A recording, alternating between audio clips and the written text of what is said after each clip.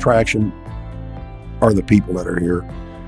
And secondary to that is just the reputation of the firm and its standing in the legal community.